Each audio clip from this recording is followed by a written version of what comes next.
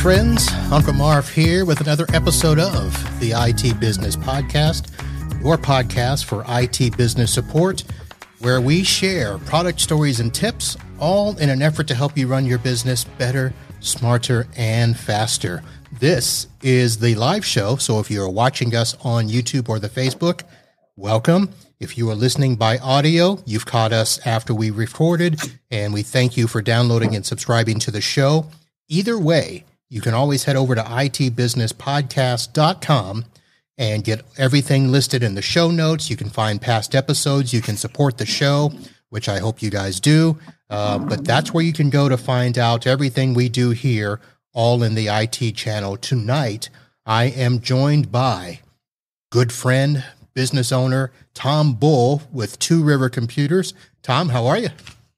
Hey, Marv. Good to see you again. Good to see you. It has been a while, and we will see each other in about a month. Yeah, it's coming up quick. It is. And when I say we'll see each other, for those that do not know, Tom and I will be attending the Techcon Unplugged, which is the annual Tech for Tech business conference this year in Chicago, put on by our good friends Paco and Rick over at MSP Unplugged. And Tom has, I think you've attended, have you attended every one that we've done? All of the Techcons, I came into the picture at Unconvention, but at Unconvention number 2, I missed Toronto. Okay. But I've been there since DC, so okay. However long that is. All right. Well, it is a good event, and it is a great time to share stories and stuff with other business owners. We learn side by side with the vendors. And let's see, last year you brought one of your technicians with you. Are going to be doing that again? I did. I brought Vanessa with us last year. What I'm bringing this year is Fernando. Fernando's our network engineer. So I thought it would be a good idea for him to rub elbows with smart people like you and the others that show up and see if we can form some relationships for him when he gets back. All right. So did Vanessa give him a heads up that he might win stuff? She was trying to discourage him from winning stuff. She said, "That's for the Millers. Don't win anything." Yeah, because they get mad. They get mad when they don't win. They do. But we're gonna see about putting a little squash to that this year. So we'll see how it goes. That's funny. So why don't we go ahead and do some quick announcements since we brought up TechCon. The live show here is presented to you by NetAlly. They are the #1 ally of network professionals. They provide handheld tools that are what I consider best in class, and they help you to effectively plan, install, validate, and troubleshoot virtually any wired or wireless network problem you can come across. They are a fantastic partner. The video for the live show is sponsored by Computers Done Right, managed service company in Southwest Florida.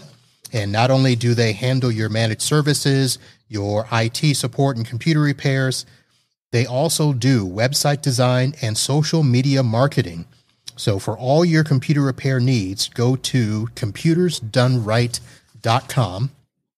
And of course, we mentioned TechCon Unplugged this year in Chicago, Illinois, September 16th and 18th. Tom and I will be there with other IT professionals, and it should be a fantastic time. You can head over to TechCon Unplugged and get your ticket. I think there's just a few left.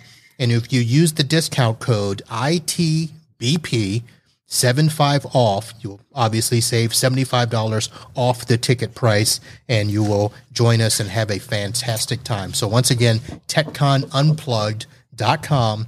Use the promo code ITBP75 off.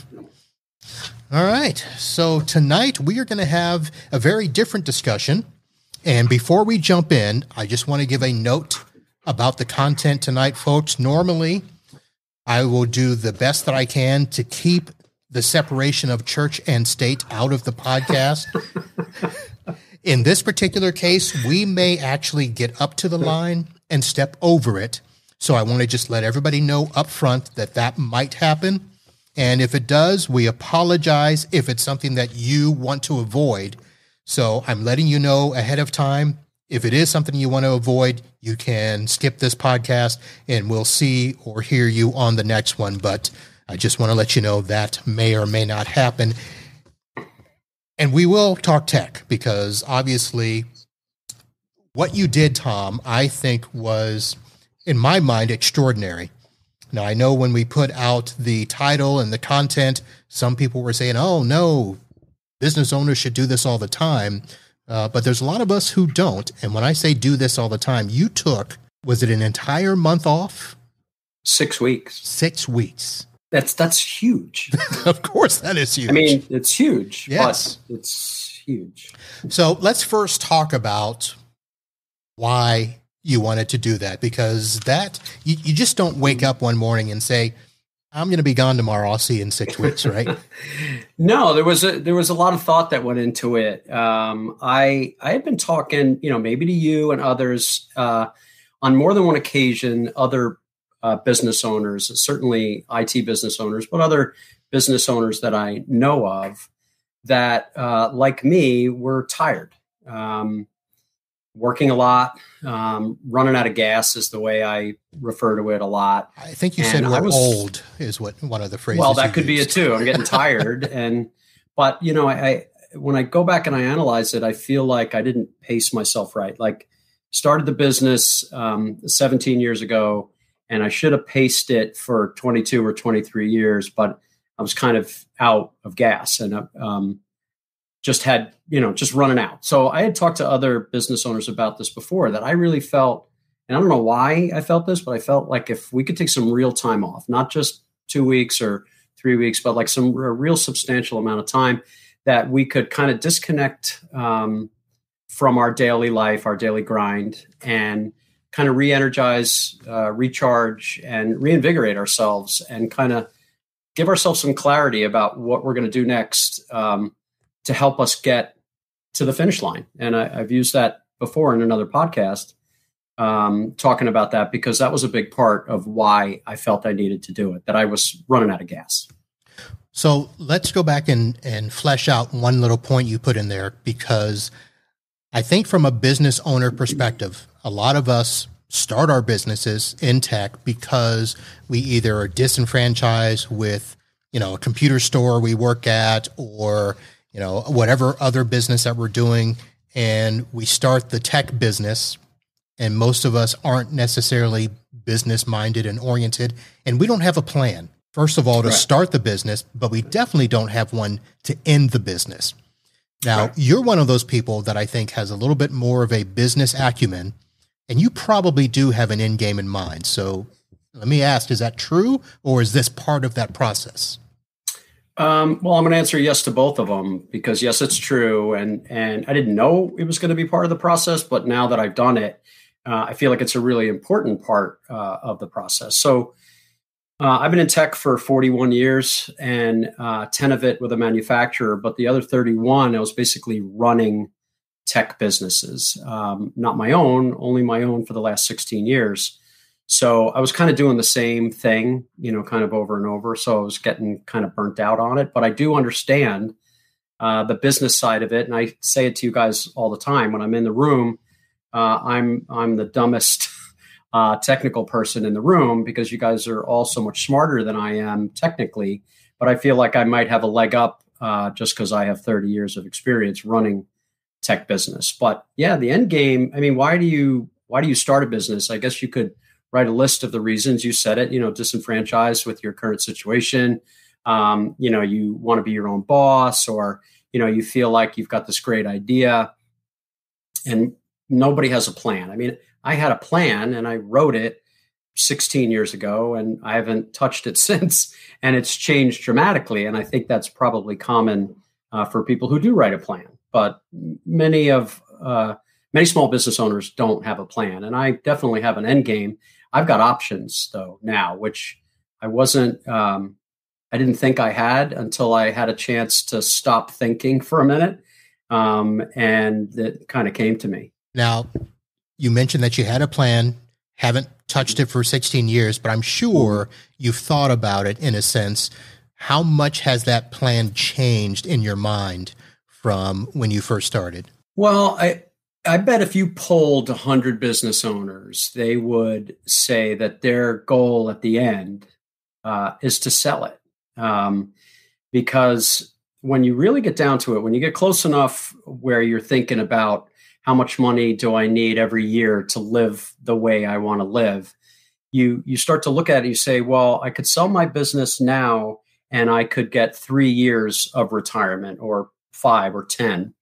And coupled with your retirement strategy, you may have, like I have, I've worked really hard to get 20 years worth of retirement money, which I kind of had till the last couple quarters of decline. But with 20 years of retirement, if I retired today, I'll be 80 years old. I'm hopefully going to live longer than that. So I need more.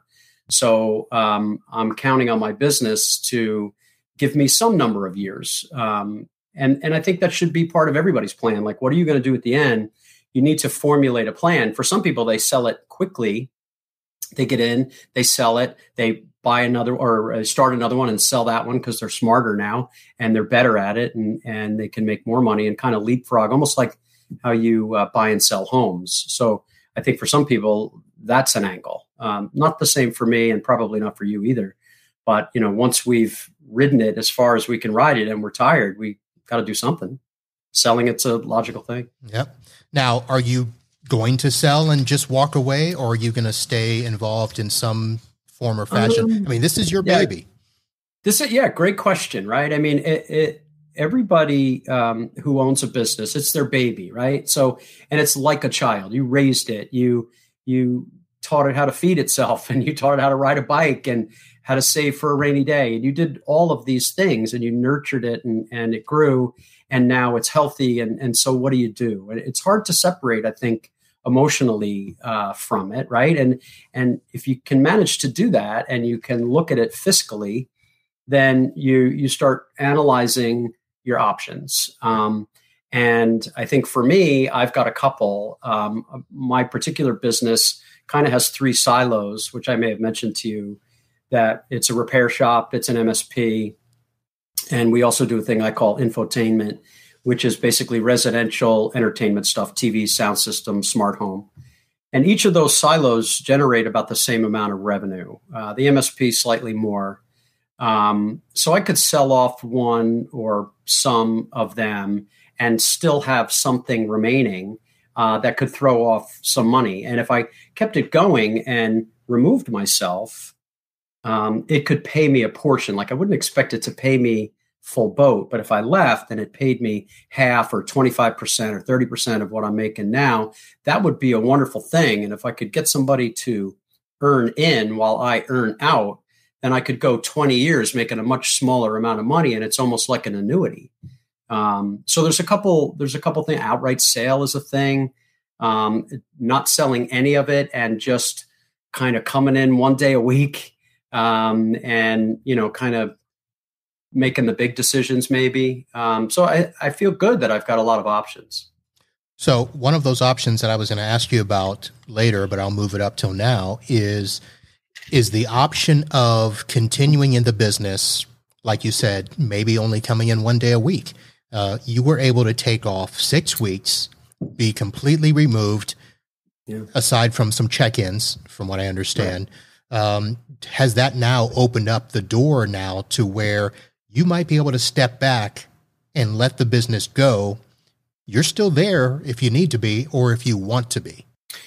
Yeah, another great question. I think that for my particular situation, what I knew was going to happen when I left is that revenue was going to suffer. I didn't think that the operation would falter at all, or that they would be faced with a decision that they couldn't make. I kind of challenged our staff to step up and to realize their full potential. And I felt like for a while that I've empowered them to make the decisions and to do the right thing, which is one of our mantras. And they have, and they know that they can. And when you walk away for 6 weeks, you kind of force their hand and make them make those decisions and deploy those strategies and behaviors, and it works out. It worked out in my case. So, I mean, to be able to say, could I walk away? I'll say yes and no. The revenue suffered, which I knew was going to happen, but I was ready for it. I had stockpiled some cash, and I was prepared to give it all up.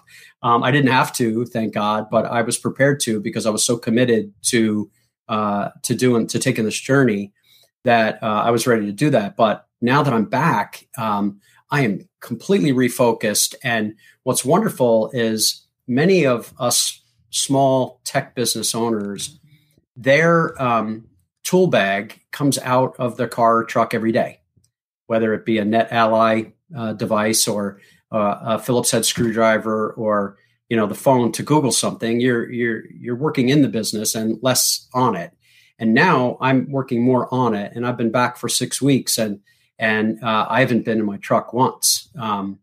And so that part of it is huge. That I'm not out doing stuff, or I felt compelled to do stuff. So it's forced me, or allowed me to stay back and analyze things that I've kind of neglected because I was too busy working in it.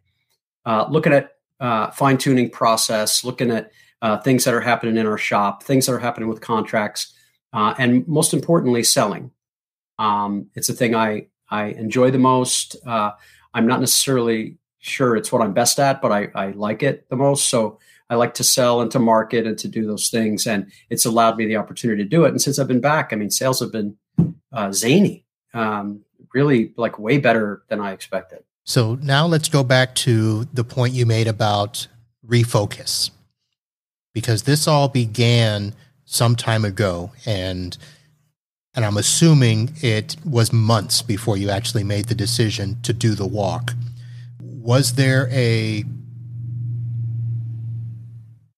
what's the right word I'm looking for? Was there a moment where you thought, I've lost focus, I need to regenerate, I need to reinvigorate, I need to do something? Is that kind of the trigger for you that started this? I'm going to say yes, kind of. Okay. Because I don't feel it was like it wasn't like a light bulb. It was kind of like that slow burn where, I mean, I'm like snapping at everybody. And the one thing in particular is I felt that I wasn't being present. And what I mean by that is I would have conversations with people, whether it's a family member, my wife, coworker, friend, or even listening to my pastor at church, and they're talking, and I'm thinking about something else. It might be work, it might be golf, I don't know what it is, but I just wasn't present. I wasn't thinking, and I wasn't absorbing. I wasn't in the moment. So it was more like not paying attention to the journey and being more focused on the destination. And that's a crappy way to live your life. So when I felt like I wanted to practice what I preach, because I have told Marvin, if I tell you that I've told 50 business owners that they need to take time off so that they could come back strong, because I felt like I just wanted to be done. There was a couple of things that had happened, a couple of events, whether they were customer based or employee based, which is a whole nother kind of show. But, that made you question whether you wanted to continue. Like, do I want to keep doing this? It's like, is it worth the drama?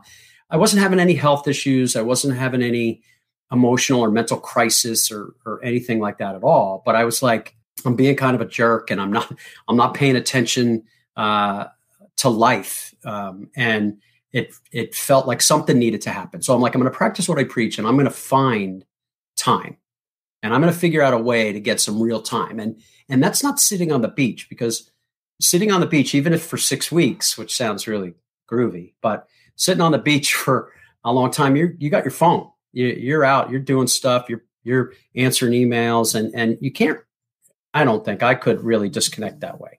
And doing what I did, because of the time change, the time zone, 6 hours ahead, it kind of forced me to be on do not disturb. Plus the things that I did in advance to prepare for that made it easier for me to do that. But I don't think there was some kind of switch that said, I got to do this. It had kind of been building, and I'd been listening to cues and to signals, not in the universe, but just kind of around. And there was a movie called The Way that talked about walking across Spain. And I'm like, wow, that sounds really good. I'm walking across Spain. I'm a walker as it is. I stopped running and I started walking. And then I had made a New Year's resolution in 2019 to learn Spanish. So it seemed like a kind of a logical thing. I'm like, wow, these things kind of go together. Let me research that. And my research said, wow, this is like a really good fit for me. So I'm sitting here and I'm listening to you, and I'm in my mind thinking of all the times that I've had to do just that, where I'm like, ooh, something's not right and I need to step back. And sometimes it comes in the form of a customer who's talking to my wife and going, is Marvin okay? He seems a little grumpy. And she's like, yeah, he is. I don't talk to him either. So, and all those sorts of things. Now, I don't have, shall we say, a good history when it comes to the religious sector, but I did spend 3 years in North Carolina at a seminary at what I call the 3 years of darkness. Oh, wow. And that's a whole nother podcast. But that's a whole nother show. Yeah. But I will go through periods where I will be listening to music, which will help me to get in a mode of refocus. And, everybody thinks that I'm just a big country music listener. That's not true. I do that to annoy people. So I listen to all types of music. It works, Marvin. It works. But I also, I listen to, God, their name escapes me, but you're Irish, right? I am. What's the musical group that tours around the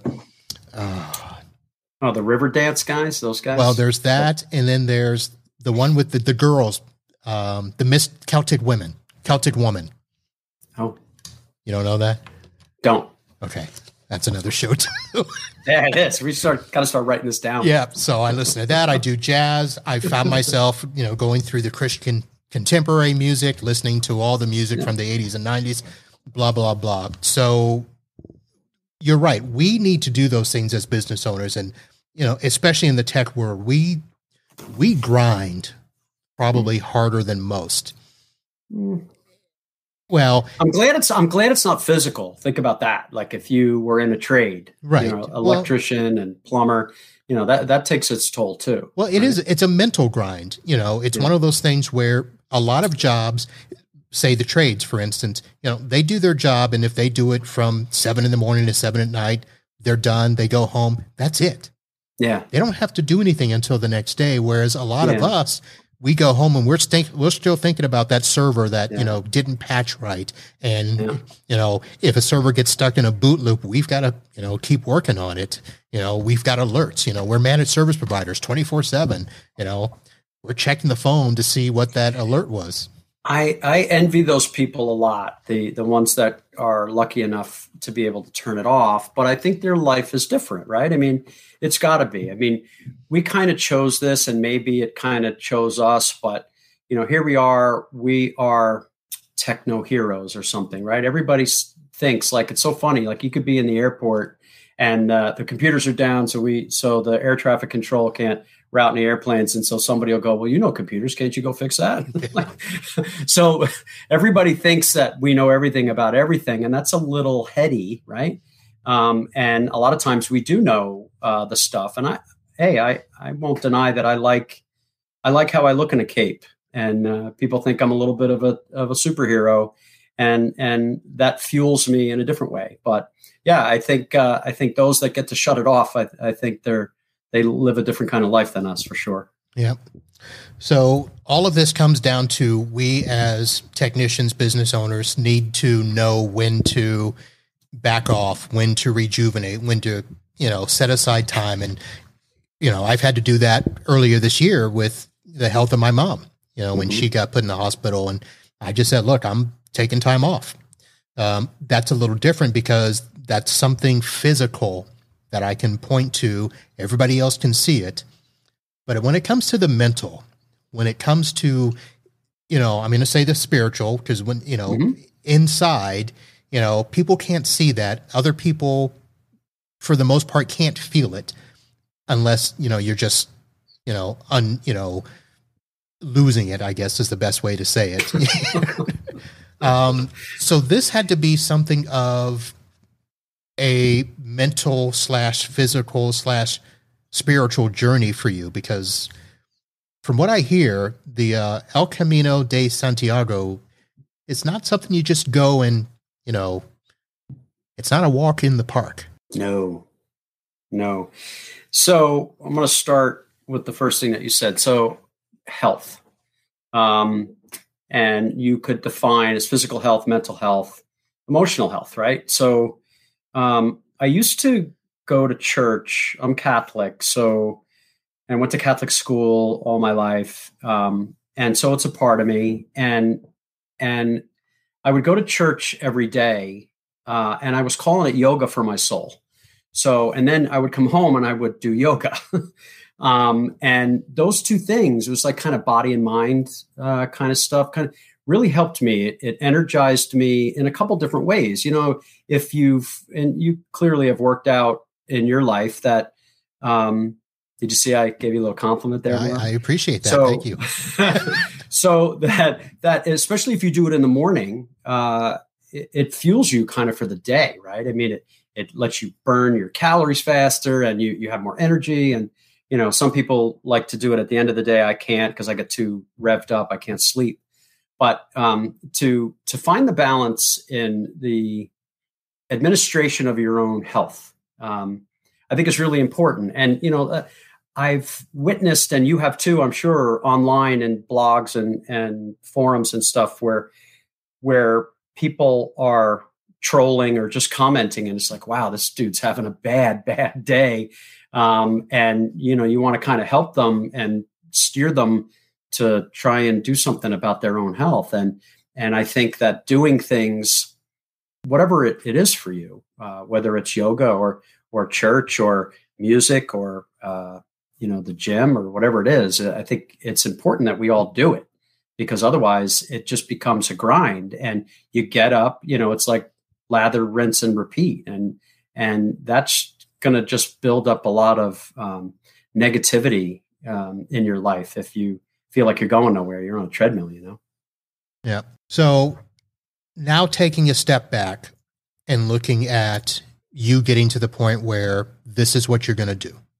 Mm-hmm. I do want to let people know, and I probably should have said this earlier, there are a couple of podcasts that I'm going to put links in the show notes to, where you go into much more detail than we can tonight about what the Camino is, your journey in preparing for it, and then your feedback after the fact. But I just want to ask, in terms of, what it means for us on this show and this forum, what did it mean to step away from the business and take on, I'm going to call it a challenge, I guess, the way that you've described it in the other podcast. This was kind of a challenge for you, right? Yeah, in a couple of ways. And once I had realized that I wanted to do this, and with the support of my wife and family, and certainly from my work wife, Phyllis, that she runs the joint over there, and I was like, listen, I'm going to do this and it's going to be a while, but it's okay. So I started to do the planning part, and as a business owner, and this was kind of the podcast angle for the Camino podcast that I did, I approached the podcaster and I said, listen, I have an angle or two. And one was a before and after, because I was at the point where I had figured out all the physical part, meaning I got the shoes and I got the backpack and I got the socks and the right underwear, and there's a lot of research in the right underwear, Marvin. Well, so, I'm sure you know. I mean, seriously. So breathe. I know that sounds funny and people are laughing. And no, Diana, I know, is sleeping just like an athlete. You got to have the right equipment. You got to have the right gear. So I went through all that and I felt really good about that. And then the physical part, I was training, and there's a lot of mountains in northern Spain. So there's a lot of hill training, and there's not a lot of hills in New Jersey. I had the flat part figured out, but I kind of underestimated the hills, but that's another thing. But I felt really physically ready, and I had all of the material that I needed. So, but what I wasn't ready for, I didn't think I was ready for, was kind of the mental, emotional, spiritual part of what the Camino means, because it's got this great history to it. It's like over 1,000 years old. People have been taking this journey, and it comes from a bunch of different places throughout Europe and converges in the city of Santiago de Compostela in northwestern Spain. So there's a lot to it, right? So I had researched the crap out of that, being a tech guy, right? So I researched and found this podcast because I'm like, I kind of reached the end. I'm ready to go. I'm physically ready to go, but I'm not sure I'm like in the right headspace to go. What do I need to be ready? So I approached this guy and I said, I got two ideas. Let's do a before and after. So my expectation versus the reality. And because so many people I had been reading and a number of Facebook groups and other forums and stuff that to temper your expectations. Because a lot of people, everything from, I don't know, being forgiven for murdering somebody to, just the most banal little thing out there, you get some kind of reward, or you achieve some kind of enlightenment or something taking this journey and doing this thing. So, I'm kind of keying in on that. And I'm like, so temper your expectations. Don't expect too much. And I had expectations. I definitely did. And I expressed them to him in part one. And then I went and did the journey and came back in part two. And, we kind of compared, and he brought to light some things that I didn't think enough good stuff happened. And he's like, dude, all of these really cool things happened and you're not even seeing it. And so that was an interesting thing that came out of it. But so the before and after was a big thing, but the other was the business owner thing. And I said, I think that other business owners are afraid. I think they're afraid to take 6 weeks to be away. They're afraid at the idea of being that guy. The podcaster talks about this, the guy on the path in Spain on his phone troubleshooting a server. You don't want to be that guy. You want to be able to really, disconnecting is one thing, and it wasn't really about disconnecting. It was about separating. And I say that as two different things, because disconnecting to me is putting the phone down and putting it on do not disturb. But separating is when you can give your tasks to somebody else and really not be a business owner for a while and be what they refer to as a pilgrim. Be a pilgrim and walk the walk. So I'm going to backtrack just a little, and then I want to move forward, because part of what you're talking about is what I call the personal side of business. Why did we do this? Did we do this to give ourselves a job? That's probably one of the first things. And, I think you guys talked about Michael Gerber's book, To Work on the Business, Not in the Business, or maybe you just mentioned that, the E-Myth. Yeah. But a lot of it is the fact that a lot of business owners are control freaks and can't delegate properly. And, some of that comes back to why you did the business. Why are you in business? Why do you have employees if you don't let them do their jobs? And the best businesses are ones where the owners can delegate and leave them alone. Let them go do their jobs. So I commend you for being able to do that. I'll be honest. I don't know if I could, at least not for that period of time. Part of it is me. Part of it is I can't be away for 3 days. I think 3 days is my max, where regardless of where I am, I'm thinking I got to be home. I got to get back to it. That's just the way I'm built. I get that. I get that a lot. I feel you, because my friends, several of my friends own businesses as well. And they'll do something, whatever that is, just going out for drinks or doing something else. And I'm like, yeah, I can't, I got a job to do, a project to finish or whatever. And I'm like, why did I even do this? If I can't break away and go play golf or go to a bar or, take a day off, long weekend, whatever, why the hell did I even do this? And so I am not. I don't think I am a control freak. I feel like I've empowered our staff to make the decisions that they need to make to do their job. And I've written up for them everything that they need to be able to execute. And so I allow them to execute. And I had taken a class when I was thrust into a management job in a very early age. I was probably 22, and I was managing 7 technicians. And I went and took a class at the local community college. And one of them was human behavior, and another one was small business management. And they said, a good department runs without its manager. And I took that to heart, and I'm like, they need to be able to do it. I just felt that it's so dumb. This is what I'm going to say next is really dumb, that the work that I did was the most profitable work, meaning it had the cheapest cost, and it showed the most profit. And that's just wrong and stupid. And so I felt like I needed to be the one going out and hanging that TV, or, installing those computers or running that cable. And that's just wrong. You need to make money off of other people. That's the American way. So being that I had already had process, you all know that I'm a disciple of process, and I have it for all of the staff members, what they're supposed to do, when they're supposed to do it, and how. And so this was an extension of that because of one key thing. I had written up everybody's job from 9 to 5, so to speak. But what I didn't do was mine. Oh. So I took 2 months to write up what I did as a business owner.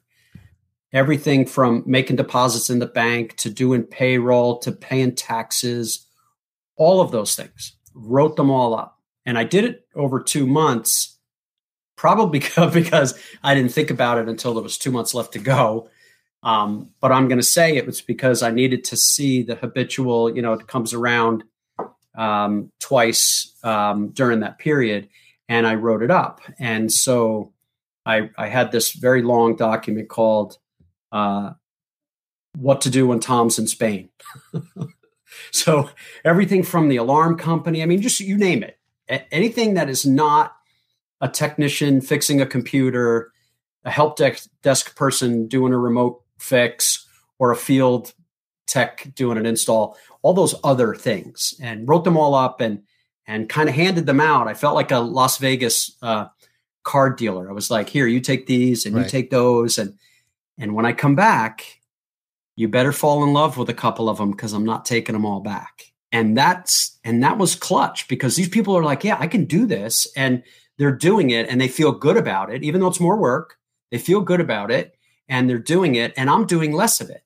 So now I get to offload even more because of how this went down. So that worked out. That was a real happy accident. So 2 questions from that. One, and I'll start with the employees first.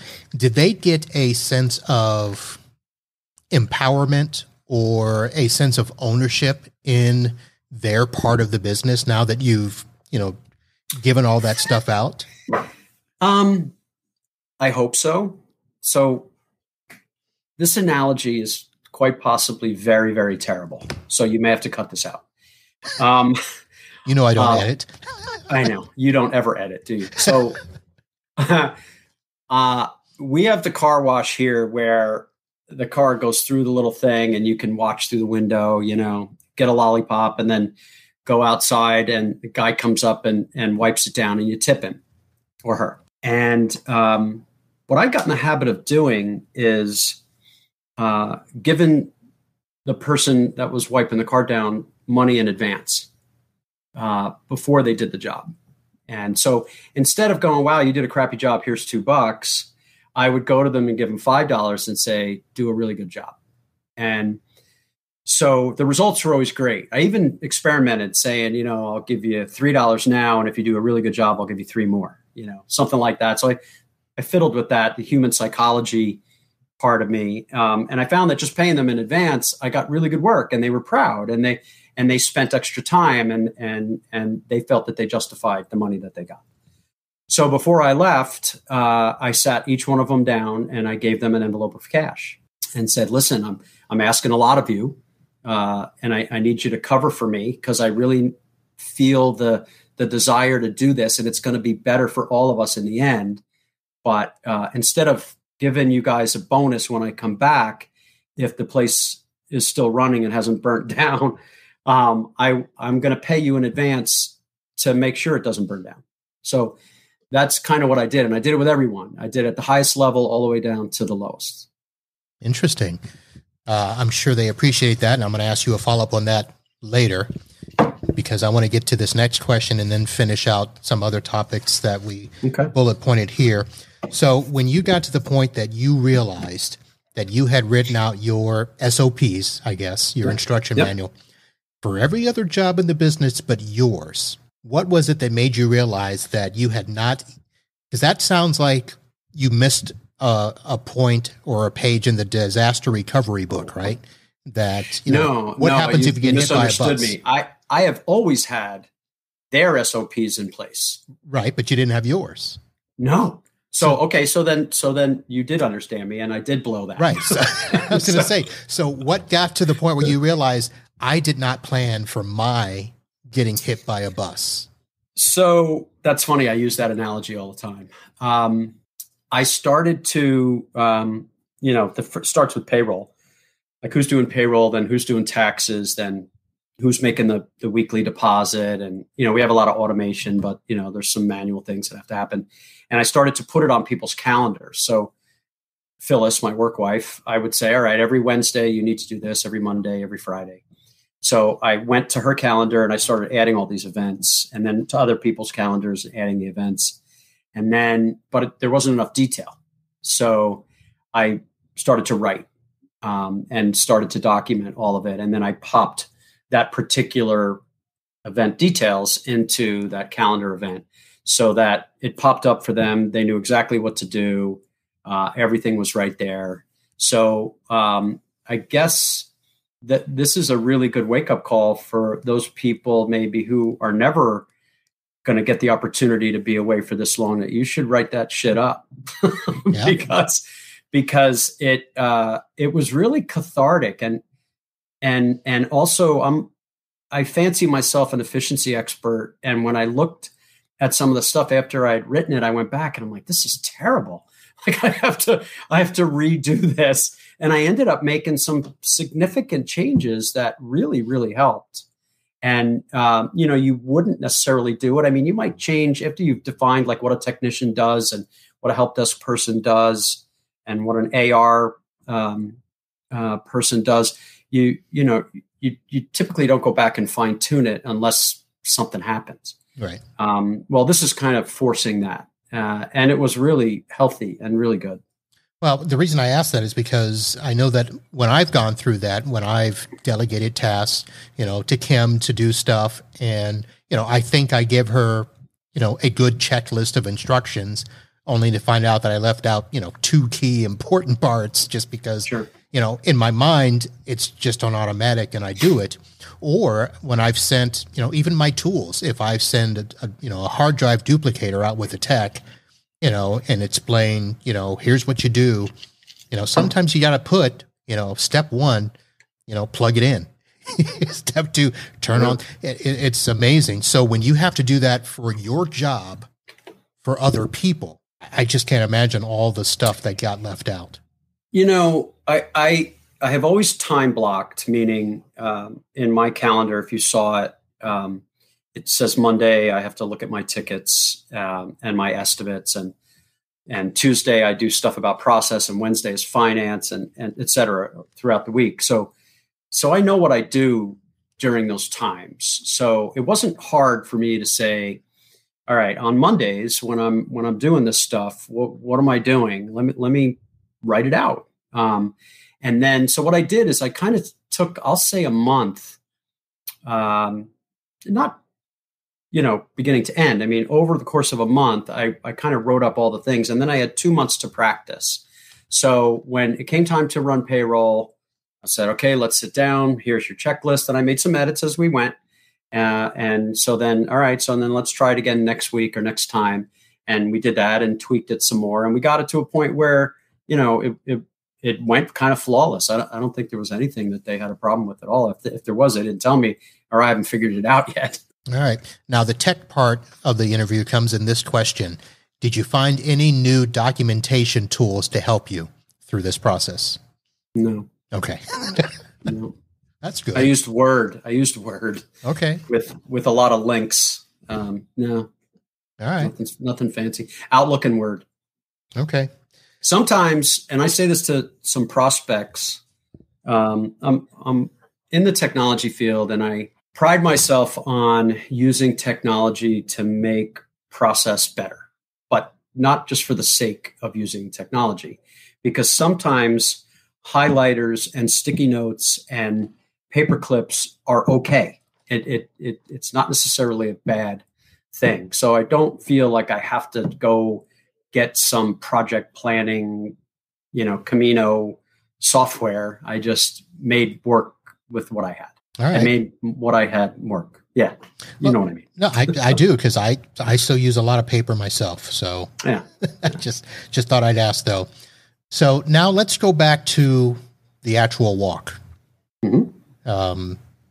The Camino. We kind of touched on a little bit of your process and, what got you to that point, what motivated you to do that. But tell us about the actual walk, because you made the comment here and in the other podcast that, it's probably a little harder than you thought. Mm-hmm. So for those who do not know what the El Camino del Santiago is, tell us what it is, and then tell us your, journey through it. So Camino de Santiago is a pilgrimage that basically leads you to the tomb of the remains of the Apostle James, one of Christ's followers back in the day. James the Greater, for those of you who know that there was two Jameses. And his remains were found in Spain in 800 AD, and they built this cathedral, and it took them a couple hundred years, and people have been taking this walk for over 1,000 years. And it comes from a couple of different spots. I'd say probably 8 different spots, and they all converge there. So the walk for me is called the Camino Français. It starts in France, in the French city of Saint-Jean-Pied-de-Port, just at the foothills of the Pyrenees Mountains in France. So the day one, I went up, I think I was at 135 feet above sea level at the start. And then at the peak, I was at 4,300. So not a mile, but, it was a lot of up, and it was over 13 miles. So you were basically walking up a, 40 degree, 35 degree incline for about 6 hours. So it was a lot harder than I thought. It kind of windy, like switchback, like when you're skiing, like the opposite of that, and you're kind of going up to make it a little easier. But this particular route that I went, there's 2 routes that you could have taken.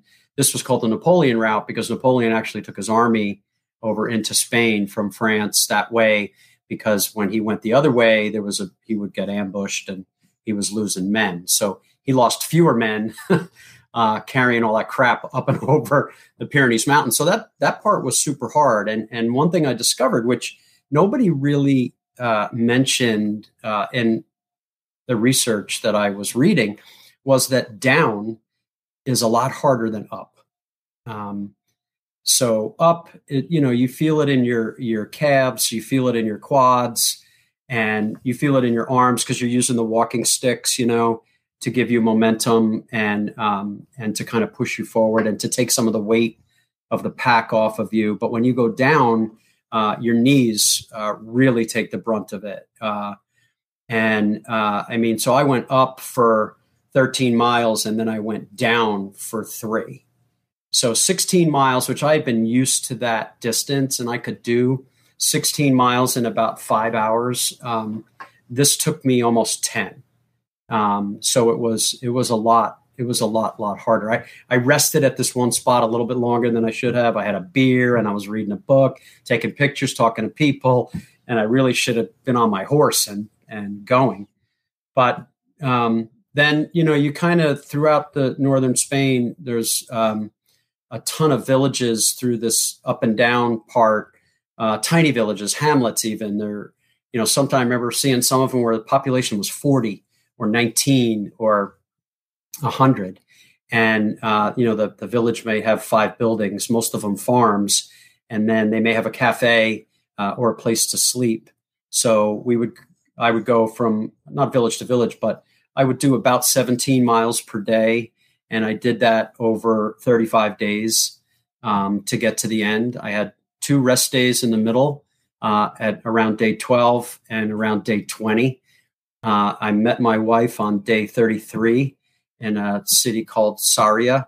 And then we walked 5 more days from there to Santiago. And then we continued on in a car, thank God, the last 40 miles to get all the way to the Atlantic Ocean, which is a town called Finisterre, which means end of the earth, finished of the earth, the end of the earth, where Queen Isabella supposedly told Christopher Columbus to go find the New World.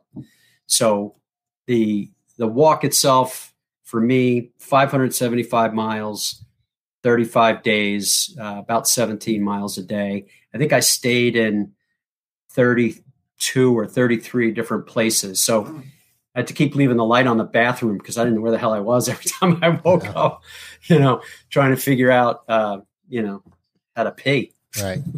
Now, just so that everybody understands, this isn't something that you can just show up and do, correct? Oh, no, it is. You totally can. There's a couple of ways to do it.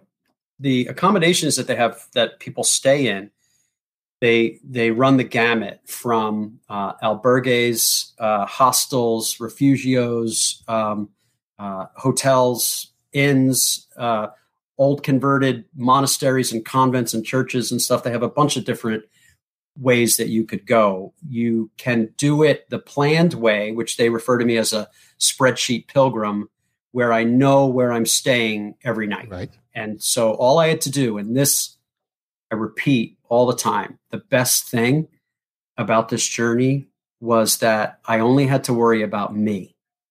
I didn't have to worry about work, wife, kids, car, money. I didn't have to worry about anything. It was just get up, get dressed, brush your teeth, put on your pack, and go to this city.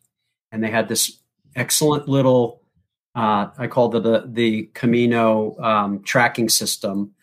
They're yellow arrows, and they're in the road. They're on the trees. They're on the side of buildings. You can't really get lost, and you make your way. And every 3 to 5 miles, there's food, water.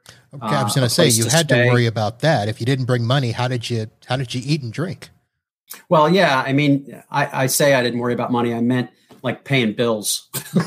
I wasn't worried about that. So yeah, I had money with me and buying coffee, which the favorite thing there is cafe con leche, which is basically a cappuccino. And, you bang a couple of those back and you'll have no trouble walking 17 miles. And then, people go and they carry everything in their backpack. And so you're very sparse about what you bring. 2 pairs of underwear, 2 pairs of socks, 2 shirts, 2 pants, whatever. And you wash them every night, and you wear to bed what you're going to wear the following day while your other clothes dry. And you carry everything with you, and you go to a city and you say, okay, I'm done. And you say, do you got any rooms? And not rooms. You got any beds? If you don't have any beds, do you have any rooms? Because the beds are really cheap. It's like a bunkhouse, like a auditorium with a bunch of bunk beds in it. That's the cheapest way. Or you could get a room at a hostel, just a private room, private bath, which is what I did. And if there was no room at that inn, maybe there was another inn in the same town, or you had to keep walking. So I didn't like the idea of the uncertainty of not knowing. Some people claim that that's one of the coolest things about it is not planning and just kind of going with the flow, which sometimes I was envious, but more times than not, I was more grateful for the way I did it because I knew where I was going every night, and I got to take a carry-on luggage with me with extra clothes and stuff that was waiting for me every time that I made it to my destination. It was great. Interesting. So I was listening to another podcast, and for the life of me, don't know the name, and it was probably about a month or so ago, and it was a gentleman that was talking about helping people do mountain trips. People that, climb Mount Rainier or Mount Kilimanjaro or whatever. And they talk about the process of, most of them have to plan years, in advance to do those because of the type of climb that it is. It's not just you walk up a mountain and walk back down. No. It's grueling. And he was talking about the fact that everybody gets to the point where they hit the summit and they're all excited and all happy and, taking their pictures and stuff, but they don't think about the trip back down. So it was interesting that you mentioned that. And that reminded me of that podcast where he said, look, a lot of people, they're fine going up, but it's the way down where we actually have more accidents, more losses, because people don't plan for that. That makes a lot of sense. I mean, for me, in the beginning, the first couple of days, I felt so prepared physically, even though I wasn't prepared for the steep inclines or declines. But other than that, I was really prepared, and I felt really good. I felt really strong, probably healthier than I've been in 20 years, maybe longer. And as I would approach a pilgrim on the trail, you'd kind of overtake them. Because your pace was just greater than theirs. And so you'd come up and the watchword out there is Buen Camino. And I saw that you had it on on your cover art, and Buen Camino means good way. It just means, have a good trip. It'd be say bon voyage, basically, but the Spanish version of that. And so you'd say that to people and then they'd look up at you and you could kind of tell the ones who were struggling. And so struggling is like, they're winded, their muscles aren't ready for it. Maybe their feet, which was a big problem. Their feet was giving them a problem. They might have blisters, or in a lot of cases, people lost toenails because the down, your shoe is hitting the front of your foot is hitting the front of the shoe. And, people have black toenails and then they fall off. It's kind of gross. But in the beginning, I felt so good. I was like, asking people, are you okay? Are you okay? Can I help you? Do you need something? Because I had so much stuff. I had helped people with everything from electrolytes because people were like sweating out. And I came across this one lady that was shaking. And I used this stuff that said, it was like, I forget what it was called, Noom, electrolyte powder. And I put it in a water bottle and I drank it. And I swear 2 minutes later, she was rock steady. And I was like, wow, that shit really works. They said that it would work like that. And I was like, I have like 20 packets of it because I overdo everything. So, and I helped a bunch of people with blisters, and I had other medication, and I actually popped people's blisters and gave them the right medication or the right bandage for it, because that was probably the biggest problem out there.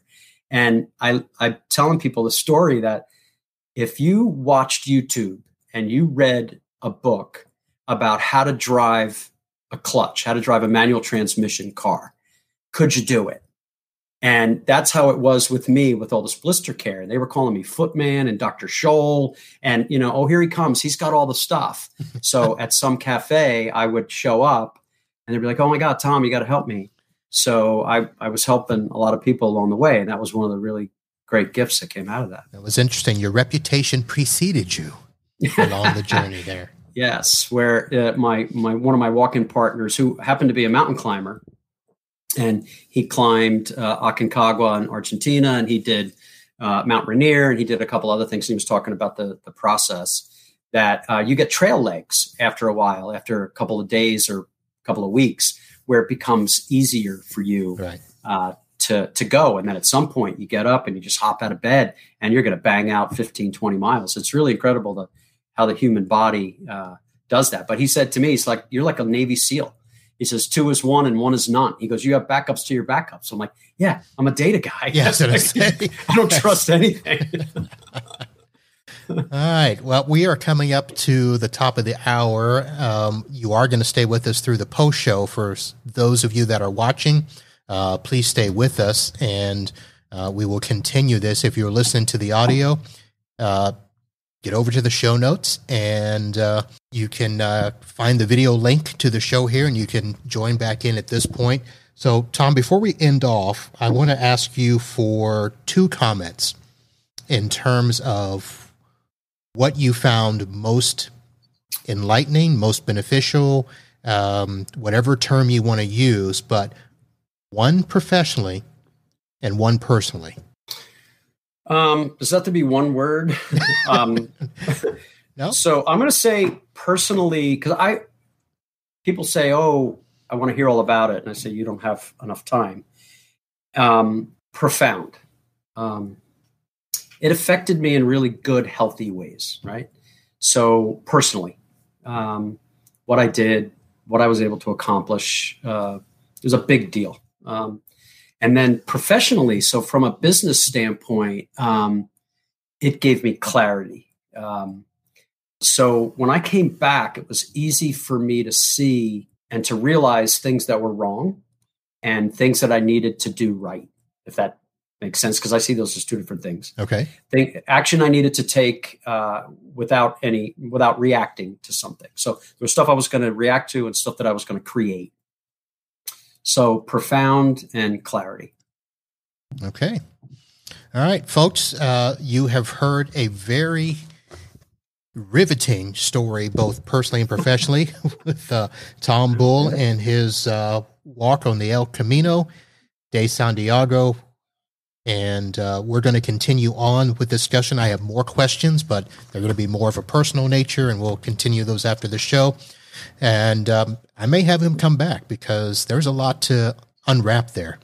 And I think you actually mentioned a lot of business things that people need to pay attention to, and definitely getting things out of your head and into processes for other people. Something huge. So that's going to do it for this episode, folks.